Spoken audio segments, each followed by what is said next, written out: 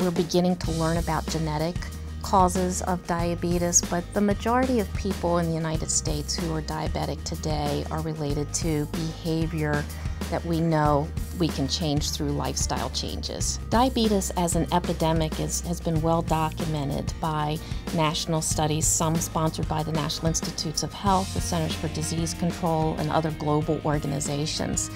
And we think of it as an epidemic because the number of people who have diabetes and prediabetes continues to grow. I became attracted to this field of study about 7 years ago when I was trying to think of new interventions that might help persons with chronic diseases, particularly diabetes. My father, 88 years old, was diabetic, and he did a great job of testing his blood glucose, his blood sugar every day, but he really didn't have a good idea of what those numbers meant.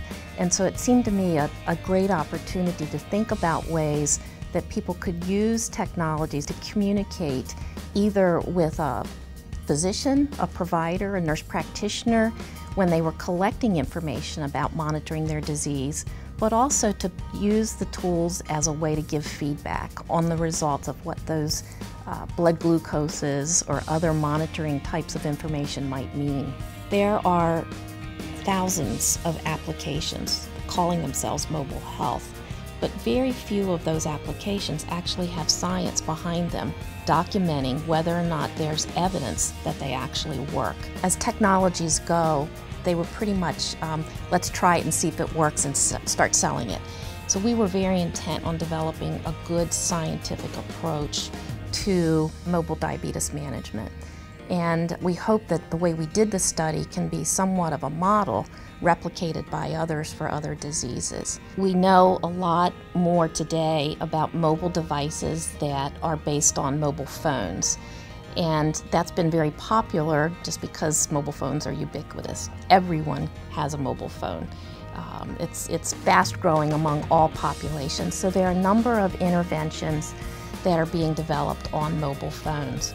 There are also revisions being made to existing mobile devices. So in diabetes, people are recommended to test their blood glucose with a meter. Those meters are being changed such that they not only test blood glucose, but they also communicate those results to a provider or to a web portal. There are also, when we think of mobile health, we need to think of devices that are based more on sensor equipment. There are companies that are developing wearable shirts that can actually sense the biomechanical outcomes of what we eat, what our temperature is, our blood glucose level, etc., and collect that data and then send it to web portals, other devices and systems that we think of as mobile.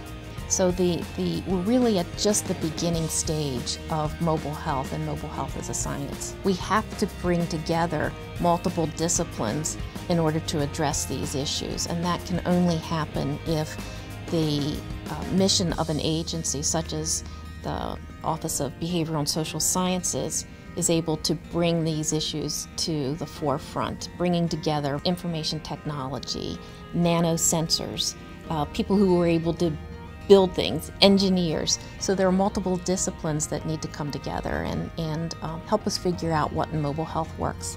Our study was focused on a particular clinical outcome. We focused on change in blood glucose. And what's important and relates to the Office of Behavioral and Social Sciences is not just what are the results based on a clinical outcome, but what are the behaviors attached to that clinical outcome. So that's where our study is just a beginning. It's just a first study. We really need to think through not only data and numbers, but what behaviors using mobile health or mobile technologies most encourages people to change their behavior, improve their health, and ideally improve the health of a population.